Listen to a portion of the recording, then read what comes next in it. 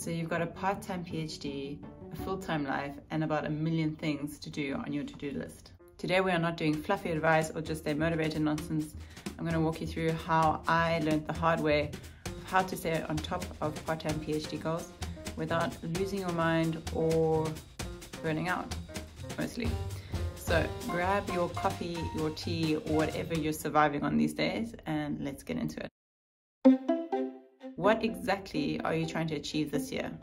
Finishing the whole PhD sounds fantastic every year, but maybe you need to take a more realistic approach and define exactly what you are wanting to achieve this year, taking into account that you are working for probably full-time or part-time, and your PhD is also part-time.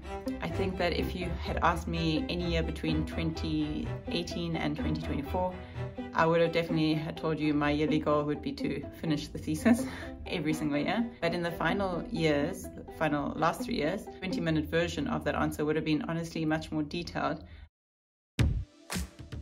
So what do I mean by details? I mean, you define the tasks that you have to do really, really well. You time box them based on as good an estimate as you can.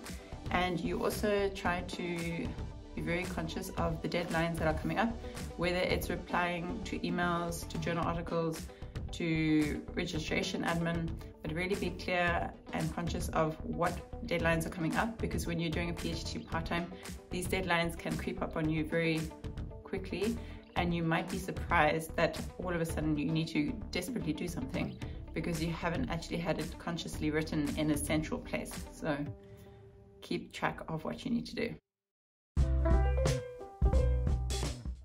So the second thing that I really became conscious about was time management, which is unsurprising, because if you're not conscious of your time, literally years will go past before you make any significant progress. And this is something that I definitely struggled with, especially when I moved to a different country and started a new job, and it's all very exciting, but at the end of the day, you actually just don't realize that your months are going past without actually making progress, which is obviously not conducive to finishing.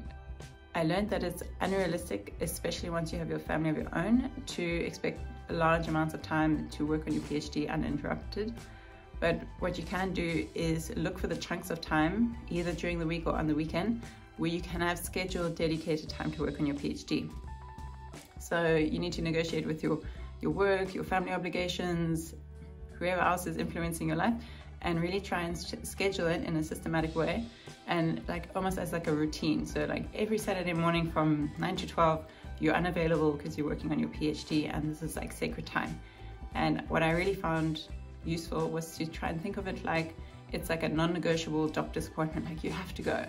And that really protects it and protects your working time from being overridden by other obligations.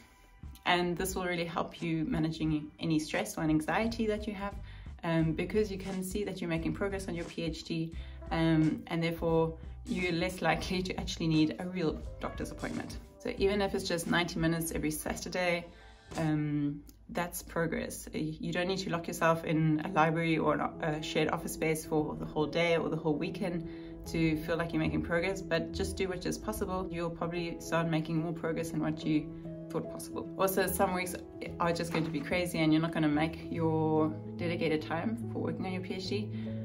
I think the trick is not to beat yourself up about it, but just try and get back on track as soon as you can with the tasks that you can then quickly pick up and get back into the swing of things. So when I was trying to finish my PhD, I was like pushing really, really hard to try and finish the thesis, but at the same time I was then trying to publish journal articles at the same time. This was inefficient because I'll end up only working on the articles and not on the thesis. So what I also found really useful is being super clear on what you really, really need to do. So if priority one is finishing your thesis, then only work on your thesis until you're happy with the progress on that.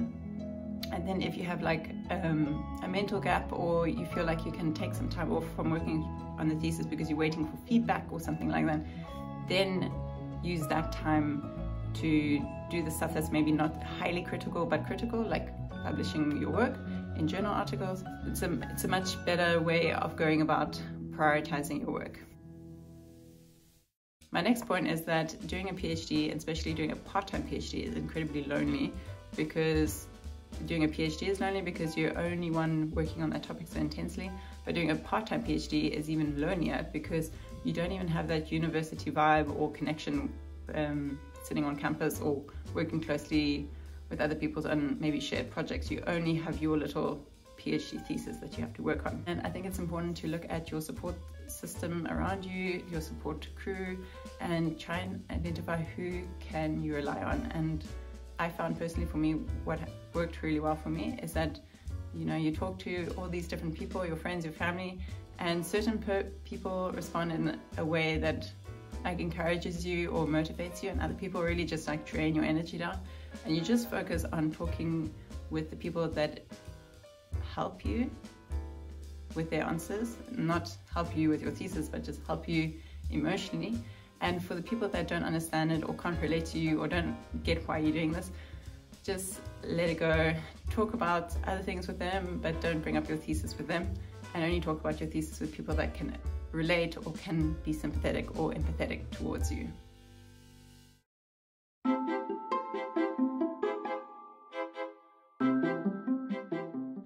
So let's be honest, there's many days, weeks and months where you're not going to feel like working on your PhD, and I think this is totally normal. If you're struggling with motivation, there is a book called The Obstacle's Way by Ryan Holiday, and it's basically a stoicism book where he basically gives you a new perspective of how to look at obstacles and how sometimes having the obstacle is the best thing to tackle because it's actually the way forward.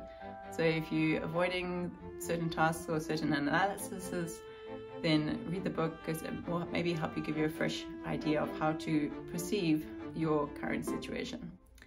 I think I'm a bit of a weird one with motivation or staying motivated because I didn't struggle with that so much. I honestly was so stressed about not finishing the thesis that that was not a problem for me. I really felt like I needed to finish it.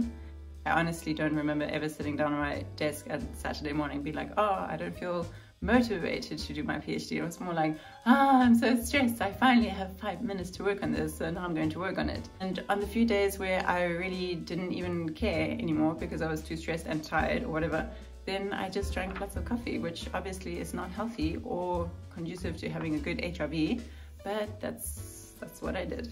So yeah, how to get to your goals in 2025. Set small realistic goals that are clearly defined. Block your time, like a doctor's appointment, and stick to them. And really look for people that you can get support or feedback from or encouragement from, and keep to those people. Do not deviate. Other thing is, you're doing a huge project. Like, this is a huge undertaking. So give yourself a break every now and again. It's not easy. If it was easy, everyone would be doing it. Give yourself the appreciation that you're taking something really strong on, and you're gonna get through it, because if you're the kind of person who takes on such an ambition, you're the kind of person that can get through it.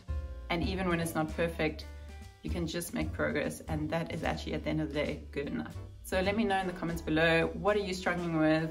What is working for you? Or how did you get through your part-time PhD or your PhD? Thank you so much for watching, and I'll see you in the next video.